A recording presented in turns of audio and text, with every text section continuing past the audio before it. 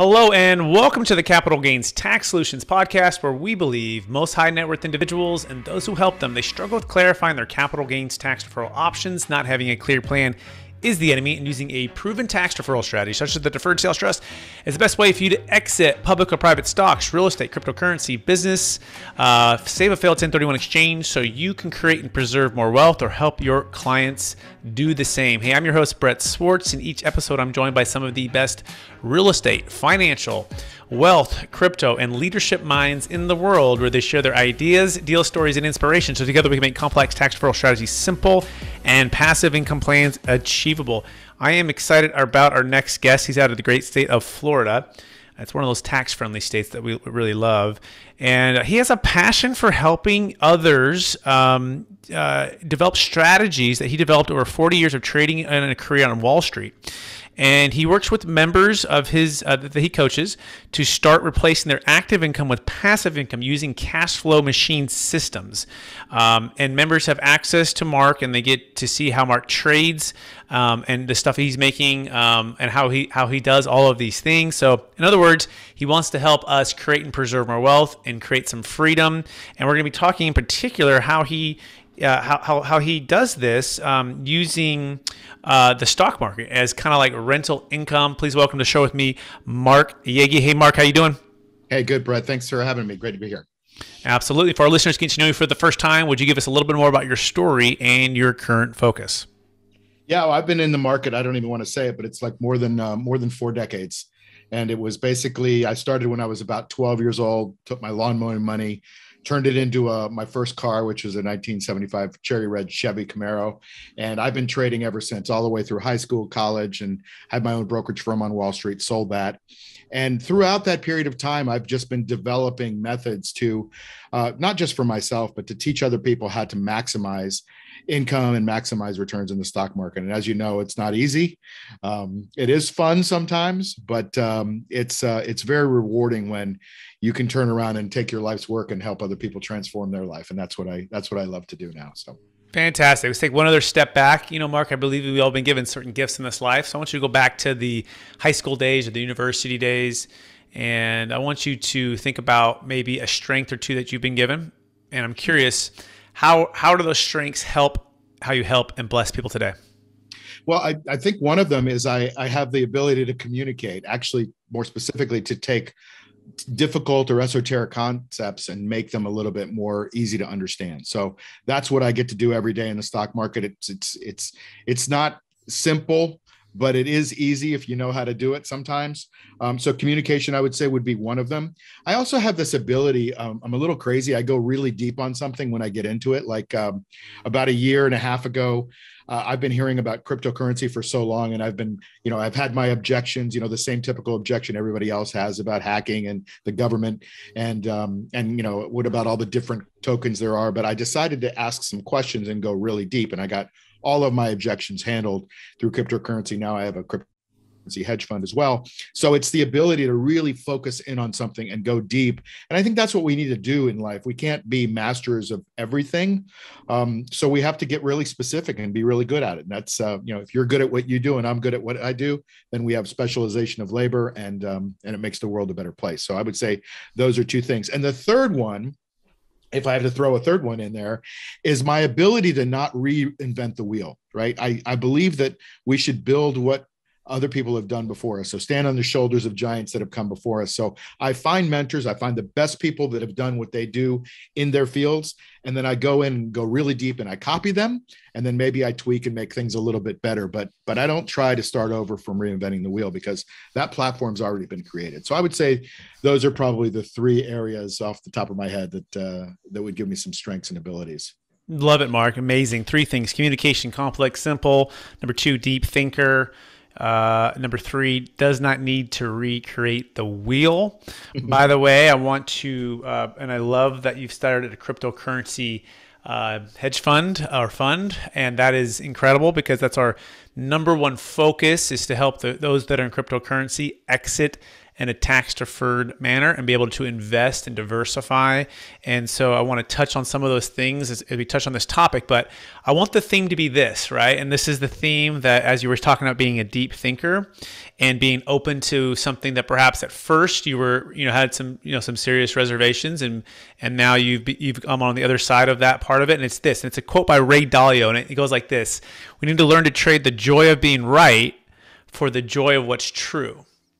And too often our ego and our blind spots create barriers to opportunity that can be huge for ourselves or for our families or for the investors that we serve. And so how do we trade the joy of being right for the joy of what's true? And that being said, Mark, let's dive in right into the topic. And it's this: what's the number one secret to creating rental income? I'm going to put those in quotations with the stock market. Well, if you're involved in the stock market, and I grew up in a stock market family, but I also grew up in a very big real estate family. So I've done 1031 exchanges. I've watched my dad develop apartments, rehab apartments, do the whole, cash out, refinance, and then flip it and then hold it for income. The same thing that most of the listeners, or a lot of the listeners of your audience, are doing. And I just realized that I'm not a great real estate guy. For some reason, my timing is off or whatever, but I'm willing to say, you know what?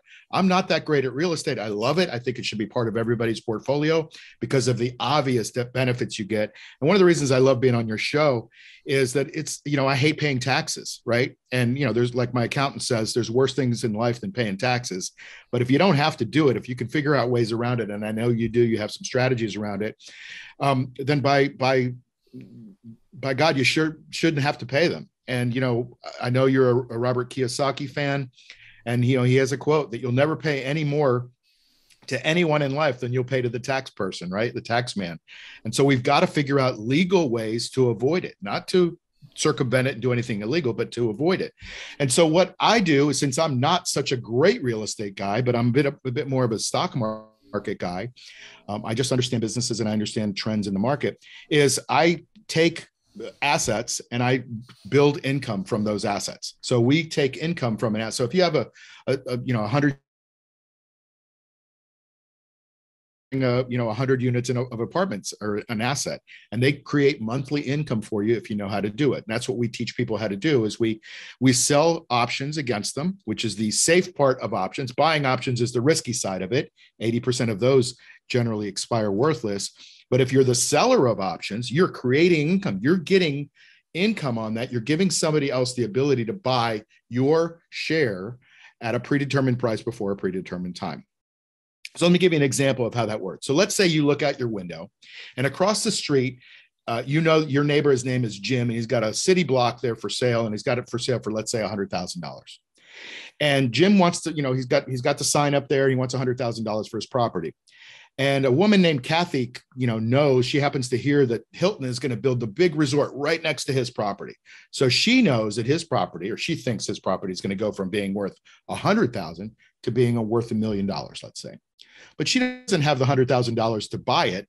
So she approaches Jim and she says, "Hey, Jim, listen, I'll give you $10,000 if you'll tie up your property. Don't sell it to anybody else from me for 6 months. And anytime in that 6 months, I have the ability to buy it for $100,000. And, and so a couple of things can happen. Jim says, first of all, wait a minute, you're going to give me $10,000 just to take the property off the market, but you'll buy it for the price I'm asking right now anyway? Sounds like a good deal to me. I get to keep the $10,000 no matter what, right?" She says, "Yeah." They sign the deal, they shake their hands, and now she's got the option on that property. Well, she took a big risk, didn't she? Because two things can happen. Number one, that option could expire worthless, in which case Hilton never came and built that property next door, and Kathy, loses her entire $10,000. So that's where most options players are. They're buyers. Or the other thing could happen is they do decide to build the building, and now she takes that $100,000, that $10,000 investment, and turns it into $1 million. High risk, high reward on the buy side. In Jim's case, he's the seller. He makes the $10,000 no matter what. And if he sells it for $100,000, he got his price. We do the same thing in the stock market. We do it on Amazon. We do it on Facebook, Google. Tesla is the big one right now that my customers are doing. So we'll own some shares just like we own that lot, and we sell options to other people who are what we call the gamblers, and we're the house. We get to collect the money. We don't make a huge amount of money, Brett. We just make a bit, and we shoot for about 2 to 4% a month is what our goal is. And if we do this right, and you follow the rules of the system, you can create a lot of income from the stock market, and it's pretty darn passive. No toilets or trash, like you like to say, right? Got it. Yep, absolutely. I appreciate all that. And so, you knew what your strengths were, which was not being great maybe at operating real estate, but you understood the fundamentals of it, and you like the investment tax advantages of it, sure. And you love the investment of real estate. But you also figured out a way to become really good at buying options, selling options, or vice versa, knowing the differences between the two and how to exercise that. Is that a fair summary so far? Yeah, so far it's great. Very cool. Yeah. All right, so 2 to 4% per month, which equates to approximately what per year? Well, we shoot for about 2 to 4% because most options are giving you a couple of percent, 1 or 2% a week. So we shoot 2 to 4%. It doesn't sound like a huge amount of money until it accumulates, right? Yeah. So per year. So what would be a per year? I'm taking 2 to 4% times 12. Yeah, times 12. Okay, so let's say 3%. So 36% if we average the 2 to 3 in the middle per month, 36%, which because the number one objection obviously for all the real estate people, and we love our real estate people, I'm a real estate people. Yeah. And by the way, real estate is like a religion. And one of the religions of real estate is the 1031 exchange. The other part of the religion is the depreciation. That's one of the doctrines, right? And so the depreciation, Mark. So what's the number one way to overcome the depreciation argument against what you're saying? Well, there's a couple. One is the smart aleck way, and that's to say, well, you're making 36%, not 15, so you can afford to pay the taxes. And, obviously that's the case, but we know there's risk in the market and it doesn't always happen. But generally that's how we write our programs, and that's how the people in our programs are performing. But the other way is to do it within a tax deferred or a tax protected situation like an IRA. And you can do this in your IRA very easily. Some of our best customers just continue to pile on and compound those investments and those gains in the IRA. So there's no depreciation, there's no phantom income per se, but we do get that tax deferred appreciation over time. So in the beginning, we talked about trading the joy of being right for the joy of what's true, right? Generally speaking, as real estate people, we're like, man, that sounds crazy, Mark. Man, too much risk. Wow, if you're actually doing it like that on a consistent basis, and of course, past performance is not a future guarantee of future results. Right. So, you must get this every single day, but I'm just curious, what can you share with the track record of this, right? How have you done during the 2008 crash or the .com crash or the downturn of with COVID? We as a group that we've looked at and worked with called Swan, and Swan has a similar model in which they're putting 90% of an investment in the S&P, and they're buying the options, right? Put options at 10%, and these are two-year options, right? So that if and when the market hits, they're able to buy exercise those options and then buy at a discount and kind of ride the wave back up, if you will. But they're not also making as much gain because they're having to, if they have to buy those options. So that there's this thing there, and it's new to me. And I was like, yeah, skeptical, and I'm watching it and looking at it. So just talk to us about some of the performance if you can. Yeah, so I think you're talking about a selling put strategy, which is a bullish strategy as well. It's very similar to what we do. Ours statistically makes it a little bit more money. There's a little bit more work involved in it. In other words, it's instead of being 20 minutes a week, it might be 30 minutes a week, for example, to find that situation. We don't like the S&P 500 because there's dividends, there's all kinds of wonkiness that comes with it. Plus, you're buying an average basket of goods. And I don't know about you, but I didn't wake up this morning going, I want to be average today. So we concentrate on what we do. We concentrate on really good high cap stocks that people trade that have some volatility. Things like Tesla, the ones I've mentioned, Apple, Microsoft, Facebook, those have some volatility, not Facebook anymore, by the way, but they have volatility. So that volatility allows the income to increase. And when you get income increasing every month, it also gives you a cushion. You're lowering your basis every month. So you asked about track record, and I can give you all kinds of stories. I can tell you there are people in my system that do stick to the 2 and 3% rules.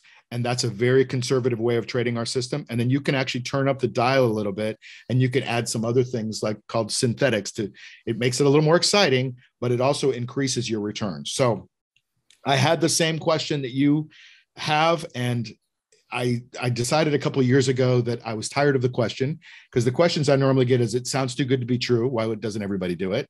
And then, why are you telling everybody else in the world about it? Why don't you just do it yourself? So I had this IRA. It was a Schwab IRA, started with $111,820.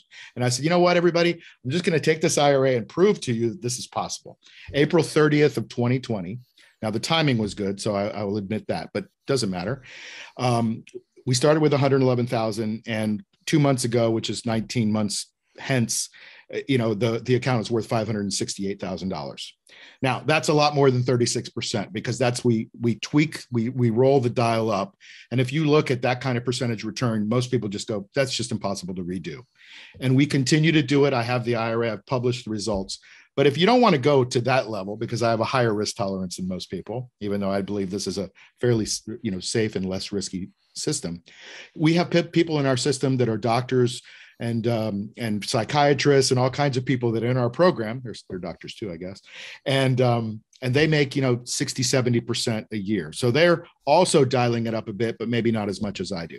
It happens all the time. You just have to have a system in anything you do, whether it's real estate or whether it's having an Amazon store or being in the stock market. You have to have a system, and every system has rules, right? You can't just decide I'm going to be a good golfer and show up at the golf course. You got to get a golf book, but that doesn't make you a good golfer. You should have a coach. So you should know what the rules are, and you should practice those rules and stick to them. And the hardest thing in making money, because money is emotion, is sticking to those rules. And I find that the brain wants to stray and try these things. And those are the things that get you in trouble. But those are the things that also give you that zest for life. We want to stay away from that. We have a very boring system for making money. We want to bore you into wealth. That's the way we look at it. Amazing. I can't help but think of a couple parallels with the Deferred Sales Trust, because it's the same thing we get every single day. Sounds too good to be true. Why hasn't everyone been doing it for all these years? I'm like, well, there's been thousands of these and billions under management, and it's been tested by the IRS a dozen times. And well, why doesn't my trusted advisor know about it? And well, because he hasn't met us yet, but once he meets us, he'll probably join us, as most of them do, and on and on and on it goes. But again, back to that quote, right? Can we take the spirit of trading the joy of being right for the joy of what's true? And that's, by the way, by Ray Dalio, who's a financial advisor extraordinaire, very most respected guy in the world for this for many, many, many years. And I read his book, Principles, and in that book, he breaks this down. In fact, he made a children's book out of it. It's somewhere around here. I read it to my kids. I got 4 daughters and a baby boy, and I read it to my kids because it's broken down to very simple pages. But I mean, you guys, I can read this book every day. I'm like, this is so true and so good, so right. And so my point of all that is, just because someone hasn't heard of it doesn't mean that it's not true and it doesn't work. But you're right. We do fall to the level of our systems. We don't rise to the level of our goals. We fall to the level of our systems. And so what's the hardest part about breaking that false belief? Or what's the best way, Mark? Because we can talk logic all day, but what have you found as the best way to break that false belief for people who think it's, 6 to 10 is amazing if I can get that consistently, but 36 is just unbelievable. So I don't even want to think that. So what's the best way you've been able to break that mindset? First of all, thank you for being open to even discussing it. Once I start getting into the numbers, people just kind of shut off because they don't believe it, but it really is provable and it's documented. But it's really taking control. I have a saying: never give up your power in your health, your wealth, or your time. And when most people give up their power, like, doctor says you got 6 months to live, and they decide that, 5 months and 29 days, that's it, and they're gone. Right. But they don't seek that second or third opinion, or they don't take control of their health. The same thing happens in our wealth, right? So you're teaching people this strategy that you have, and you're an expert in it. You're really good at it. You're like, you want to tell, you got the cure to cancer for saving money on taxes, right? And you want to go out and tell the world, but the world is skeptical. So the first step I would say is take control, get financially educated. Right? That's the most important thing in our society, because I don't know about you, but in my grade school and high school, they didn't teach me anything about money, but I use money every single day. But I know the heck out of Romeo and Juliet, and I know about the Pythagorean theorem. I don't use those at all. Right? So we've got to get educated. You got to teach people about taxes to avoid paying the number one, taker of your money in your entire life. And that's the tax person. So you've got to get financial education. Number 2. Well, number 2 basically is what we do. We create cash flowing passive income. That's what we do. And that's what, just go do it. In other words, just hire the coach, get with the group, get with the tribe, and start doing the thing. Yeah. I mean, whether it's your stuff or real estate or what, people don't realize, they think real estate's buying a piece of land sometimes and sitting on it for 20 years. And certainly I've got some of that, and sometimes it works and sometimes it doesn't. But boy, if you're making a little bit of cash along the way, and you can start to add to that portfolio and build it, even in real estate, whether it's, strip malls or apartments, whatever you're good at, or you want to do it in the stock market, or you want to do it by investing in businesses, make sure they're cash flowing, and make sure that you're letting people who are good at doing what they do what they do, right? That's what Warren Buffett does, right? He hires the best people, he buys their company, he keeps everything intact, and he just makes money off it. Right. Hire the who, don't be the how. And then also it's like riding a bike. I always tell all of my clients, potential clients, like, it's like riding a bike. Like, I could literally spend as much time and energy trying to break everything down, all the little boxes, and talk to all the clients, all the things. But until you're in the deal, until you're in, working with the trust and the trustee and all the different, tax attorneys and everyone else, he's going to feel wobbly, right? The bike's going to feel wobbly. You're not going to be expected to go 70 mile an hour down the road with us on these speed bikes, right? But you will become comfortable as you're doing. Same thing with a 1031 exchange, by the way, or the first time you did your first fix and flip, the first time you did, stock trading with Mark Yegge. By the way, you can learn more about Mark Yegge at go.destinycreation.com. That's go.destinycreation.com to jump into what he's doing. But that's with anything in life, right? But there is this thing, though. You're right, with wealth, money, and taxes. Like, it's part of why I love what we do, because I say it's like the fourth quarter. Like, we have a live deal right now. This particular client, he's out of Texas. He's selling a $15 million business. He has zero basis, right? And he's literally just heard about me yesterday. I was on the phone with him this morning for 30 minutes, and his mind's like, in his mind, he was already either going to write the check, or had some other strategy maybe he's going to use. But I'm talking him through it, and he's just like, emotion. It's the emotion, right? It's not like, okay, logically I can give him that. And here's the thing. I don't know. So one of the ways, and I'll share. I was asking those questions part of it because I wanted to also answer it myself, and I'm wondering what you think about this. I was telling him a story, right? So as humans, we're not convinced or persuaded by logic, because you're going to have your logic, I'm going to have my logic, and our logic is a part of the brain that basically, it's like the fight or flight. You're just going to keep, kind of butting heads. However, we do convince ourselves by logic once our emotions, the trust and the faith part are kind of in place. And so the part of what I've learned from a brilliant guy named Russell Brunson, who wrote a book called Expert Secrets. And he says, people have stories in their minds, and we've just got to tell a better story. So what is the better story that you're going to tell that trumps their story? And to the extent that your story is not, bigger or better than their story, they're not going to go into the logic or be open to that. So this is the story, and I want to tell you the story and see what you think about it, Mark Yegge. So you probably know a guy named Bill Gross, right? Sure. Okay, and so Bill Gross, and I don't know if you heard a guy named David Young, but David Young was Bill Gross's like right-hand guy, and about four others, they built PIMCO, and I know you know PIMCO, from about 80 billion to 1.2 trillion over about a 20-year period of time, big, long period of time. So very respected guys, very thought out. They managed money for wealth for this big pension funds, sovereign wealth, just huge worldwide, right? Well, anyways, they get approached with a lot of tax deferral strategies from a lot of different people trying to get them to sell their thing. Well, they built PIMCO up. They all get this big payday. They retire. David Young and four other guys form a group called Anfield Capital about 15 years ago. Kind of more boutique, serving financial advisors as money managers. David's an economist. He speaks, and he's maybe an adjunct professor at UC Irvine. All of these cool things. Anyways, 4 years ago, he gets approached with the Deferred Sales Trust, right? And like most things, he's like, I'm really cautious, and I'm not going to put my name on something that I'm not sure of. But they said, no, it's different. Keep an open mind. Would you be open to looking at it? He goes, sure, I'll put my due diligence hat on. We'll look at it. And he didn't look at it for 2 days or 2 weeks or 2 months, but he looked at it for 2 years. And He had his legal team look at it, and he had his tax people look at it, and he talked to the banks, and he talked to the clients, and he flew back, and he met with one of my business partners, who's the tax attorneys, and they mapped it all out on a whiteboard for 2 days. And this is like the end of the 2 years, and they come out of that room, and this is what the guys were saying, his whole team. That is the smartest tax man, and maybe even the smartest man we've ever met. B, we are all in, and we will become a part of the Deferred Sales Trust inner circle and provide advisory services and manage money for any Deferred Sales Trust client, no matter what the size is. And so what I always say to people, Mark, is, and that's the story. This is the story I feel like that really can take the big domino of false belief over the top. And it's this: if it's good enough for David Young, and his legal team, after 2 years of due diligence, after he went with Bill Gross for 20 years at PIMCO and built that all up, some of the biggest wealth in the world, and they put their name on it, is it good enough for Mark, Brett, and whoever else is considering the Deferred Sales Trust? So what do you think about that, Mark? Well, from what perspective?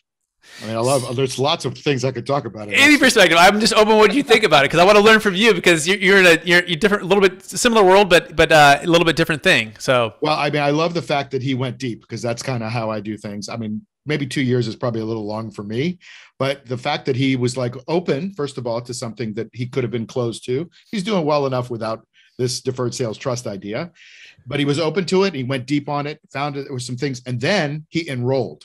Right. And, obviously I resonate with the story, because that's kind of the way I operate as well.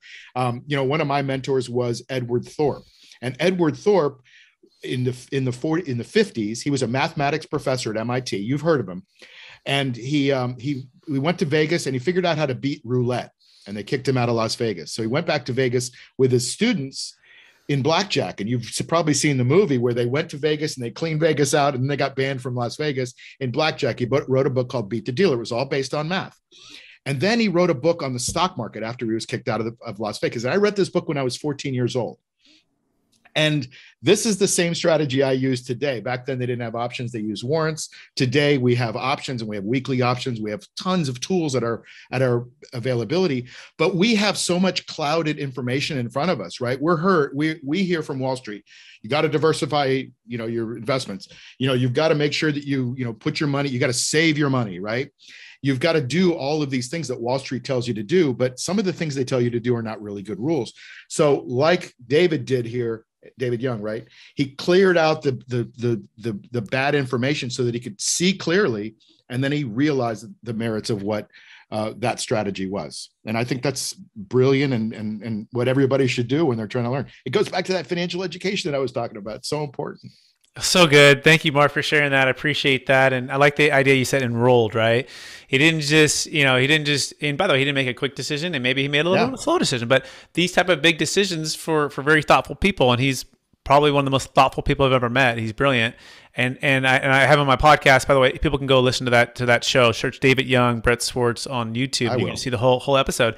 And, I just so appreciate the opportunity to learn from people, because it's one thing for I'm a humble kid who grew up in construction with parents and in real estate and did 1031s at Marcus and Millichap.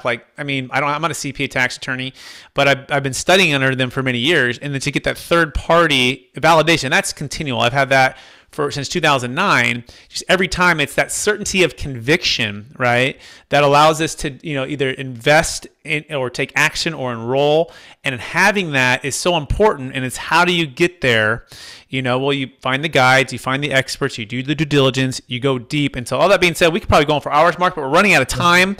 Are you ready for the lightning round? Oh, sure. Let's do a lightning round. All right. Knowing what you know now, if you can go back to your 25-year-old self, what's the one golden nugget you'd make sure to tell yourself to do? 25, invest in yourself and invest in your wealth. In other words, start investing when you're 25, not when you're 45 or 65. Perfect. Number one book you've recommended or gifted the most in the past year? I can tell you, this is the book I'm reading right now, and I can't put it down. It's a book called The Bitcoin Standard by Safidian Amos, Ammous.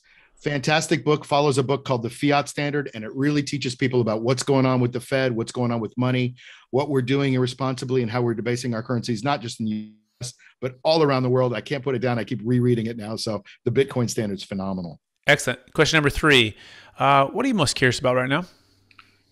Well, probably following along that, I'm really curious about what's going to happen with our currency. I think the fact that we've printed, 40% more than we've ever printed in the entire history of the United States, and we've just done that in the last 2 years, is not boding well for the strength of our currency and the strength of our economy. And I think I've been reading a lot of books on this lately, including the one I just mentioned, and it's the beginning or maybe the middle of something that could be pretty bad down the road. So I'm actually very curious about how the Fed is going to screw this up, or maybe they won't. We'll see.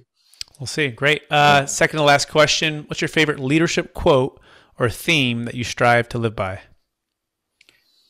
My favorite leadership quote, I would say, if you always do what you've always done, you'll always get what you've always gotten. So kind of the theme of our call here today is that be open to new things and be open to, there are better things, that we don't know what we don't know all the time. I would say that would be my quote. Fantastic. Last question, Mark. After helping so many people create and preserve more wealth through your coaching, through investing, through your hedge fund, and maybe all other stuff you've accomplished over the years, right? What's the top one or two habits that you practice to stay centered in your values and stay encouraged to charge forward to reach new heights? I would say you just basically stay true to yourself, right? Like have the values that you were raised with. Hopefully you were raised with some good ones that you can build your life around, and stay true to those values.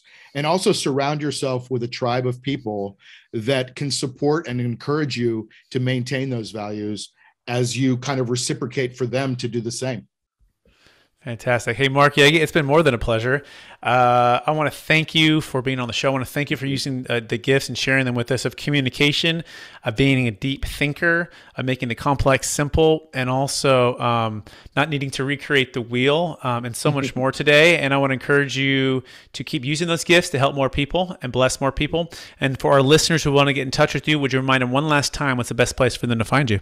Yeah, so it's go.destinycreation.com. And then we're going to set up a special page for this call, for this podcast, and that's CGTS for Capital Gains Tax Solution. So it's go.destinycreation.com/CGTS.